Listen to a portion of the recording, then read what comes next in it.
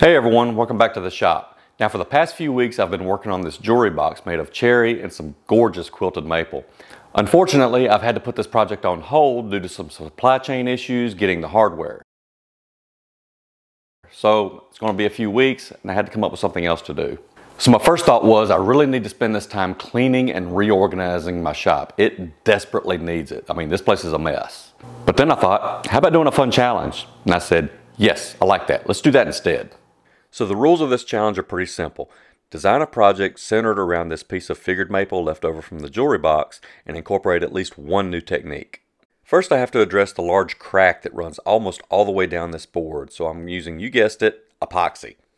Since this maple has so much figure to it, I don't want to draw even more attention to such a small piece by using a bright colored epoxy. So by using a more muted color in the epoxy, I'm allowing the figure of the wood to stand out and be the center of attention. It is wonderful to be the center of attention. And once that epoxy is cured, I'll run it through the drum sander to get everything smooth. Now with the board stabilized and I know it's not going to fall apart on me, I can start working on the next part of this challenge, which is installing some bow tie inlays. Over at the table saw, I'll take some scraps of walnut and cut it down into some small pieces. I'm going to use these pieces to create some bow ties to install along the crack. I've never used bow ties before. I've always been a double Windsor or even a bolo man myself, so I figured this is a great opportunity to try out something new. Now, sometimes these are also called butterfly keys.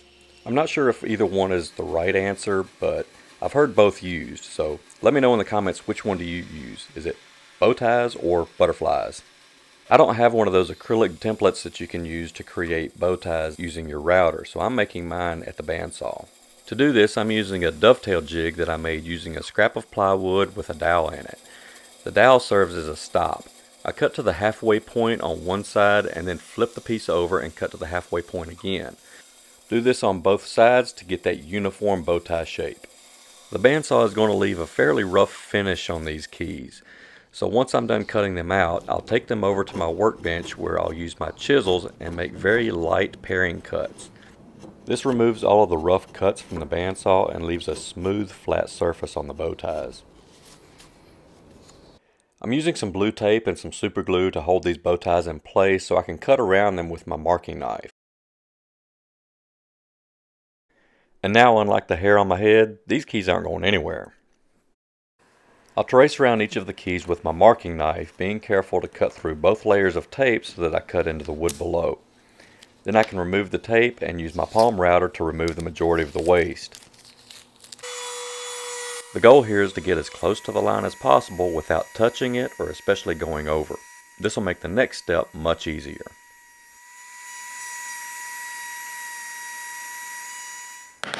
Now I can move on to my chisels and start removing the rest of the waste.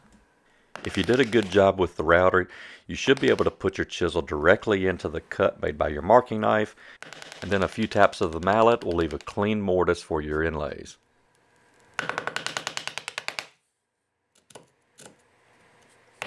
One of the great things about trying out new techniques on these type of challenges is if you completely screw up and have to scrap the project, at least it wasn't on a $12,000 table for a client. This takes away some of the stress about making a mistake trying out a new technique, while the aspect of the challenge has you more invested than you would be if you were just practicing on some scraps that were just going to go in the trash. And since we're talking about mistakes, the installation of these bow tie inlays didn't go perfectly. I ended up with a few gaps that I'm going to have to address. Something I learned very early on in woodworking: all woodworkers make mistakes. However, the really good ones know how to fix their mistakes. So that's something I'm always trying to get better at, is how to repair the mistakes that I make. I saved some of the cutoffs from when I was making the bow ties. With a little bit of glue, I can put these in place and fill in the gaps. After a bit of sanding, you can't even see that there was a gap there.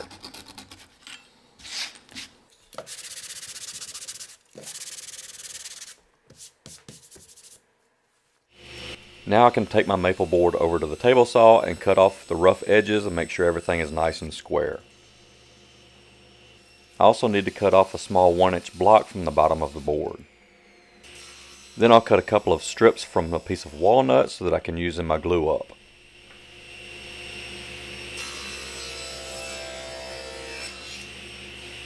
Now this glue up is a little tricky since I have this 1-inch piece of maple that I'll have to get in the proper position.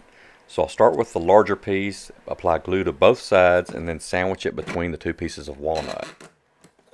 Then I can glue the smaller block into place, make sure that the spacing is correct, and then I'll use my square to make sure that everything is properly aligned.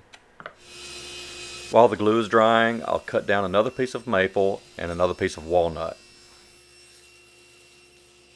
I need to add a small rabbet to this piece of maple, so I'll do that at the table saw as well. Now I can glue these parts together. I'll apply the glue to the maple, and I'm going to use the rabbet to hold this in the proper position. Once I've got it in place, I'll apply a couple of clamps to hold it until the glue dries.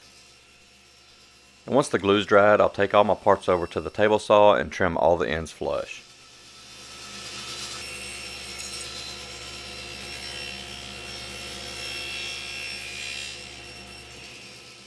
To keep this piece from looking so blocky, I'm going to add some large bevels to the sides, and the best place to do this is over at the table saw.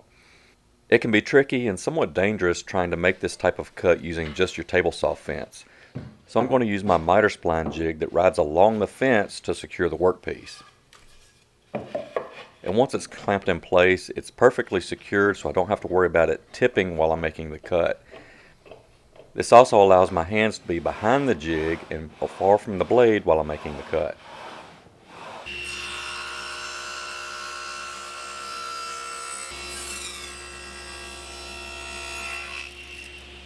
Now, even if you have no intention of getting into hand tools, I recommend every woodworker have at least a block plane.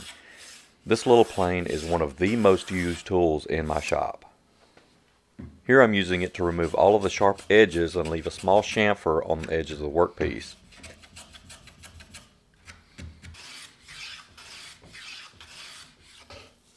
Once all the edges are taken care of, I do a quick sanding up to 180 grit. For the finish, I'm going to use what has to be the smallest bottle of Rubio in existence. I mean, look at this thing. Absolutely tiny. That's what she said. Well, this is the first time I've used Rubio before, which is why I have this little tiny sample bottle. However, this bottle was actually enough. I still have 2/3 of the bottle remaining after finishing this project. So this stuff really does go a long ways. Simple challenges like this are great ways to improve your woodworking skills. It has you step outside of your comfort zone and try something different, whether it's a new design or a new technique, or even just working with a new material that you've never used before. So I try to incorporate these challenges from time to time to make sure that I'm constantly learning new techniques and improving my skills. Because the only sure way to get better is to actually get out in the shop and build something.